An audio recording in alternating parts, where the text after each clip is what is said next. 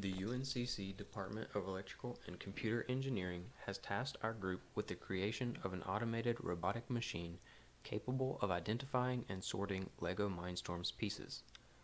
The need for this robot arose out of a robotics program held by the ECE department focused on teaching the fundamentals of robotics to children. The children often put parts back into the wrong bins in the Mindstorms kits, as well as trade or lose parts.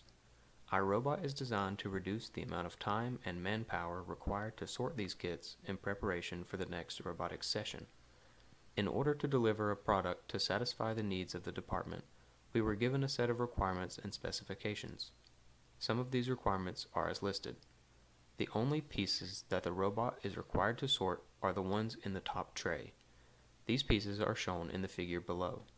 To do this, the robot must be able to identify those pieces on a flat surface, then get those parts into the respective spots on the tray.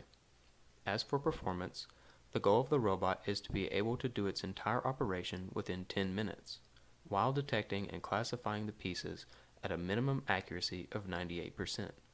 The final step is for the robot to generate a report detailing which parts are present, missing, or extra. The first steps taken to design the project began with how to control the various systems of the robot. A Raspberry Pi was selected because it can control the image identification code, as well as the motor controls and other sensors used. For materials, 3D printed parts were chosen as they are easy to produce and require less time and cost while still creating a complex part. The frame is made out of 80-20 material. It is an extruded aluminum, and it allows for a modular system that still provides structural support. This design allows for easy assembly and modification for future use.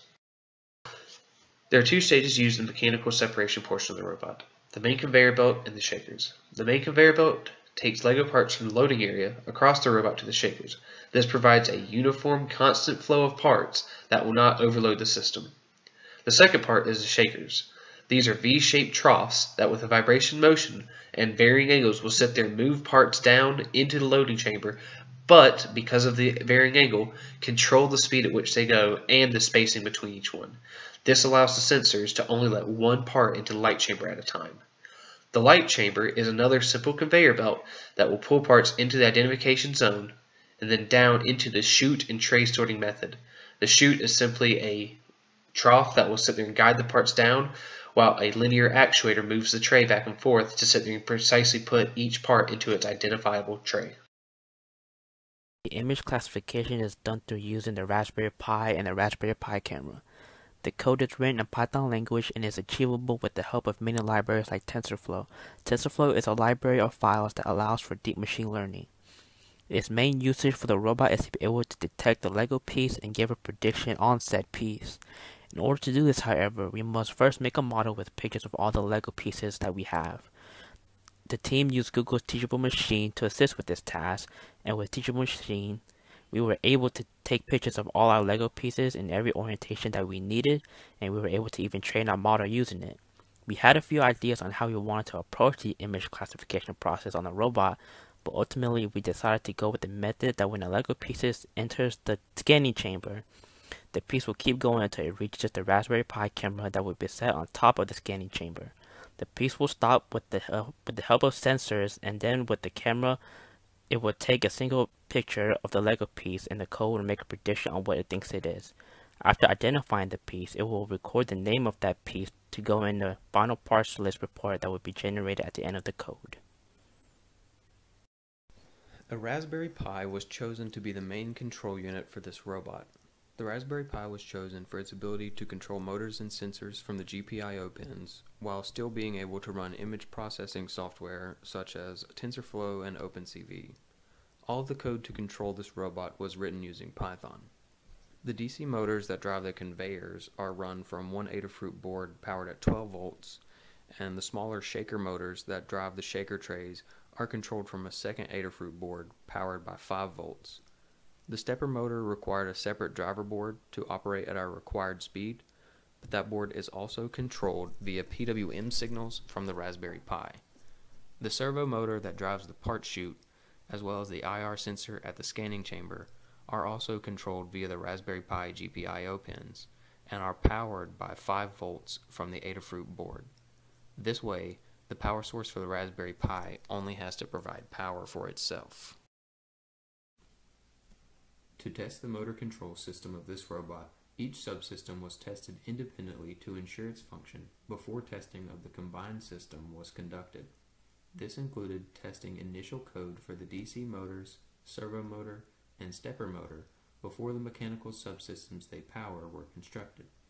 Next, as each subsystem was constructed, test code was written and executed to test each subsystem independently for function. As subsystems were attached to the frame, testing of multiple subsystems together was conducted until all subsystems were tested together. Upon testing the image classification code, there were many things that we observed. The results were very inconsistent. Sometimes the code would identify the piece correctly, but when trying to identify the same part again, it would identify it wrong.